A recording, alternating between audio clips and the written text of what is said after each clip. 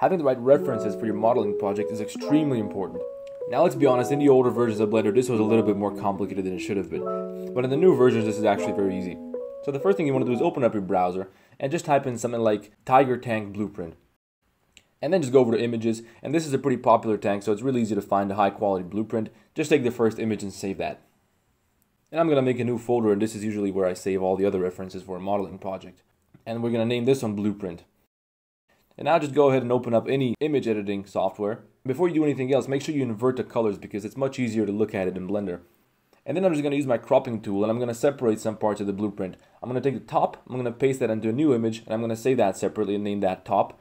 I'm going to select the side.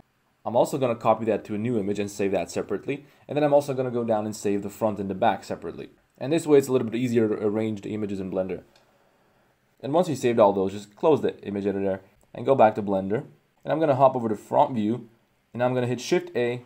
I'm going to go to image, and I'm going to add a reference. And I'll just find wherever you save this image, and I'm going to open up my front and my back blueprint.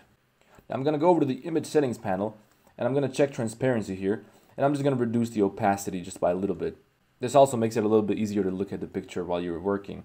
And then I'm going to scale the image up by 2, and I'm going to lift it up so that the tank sits on top of the axis.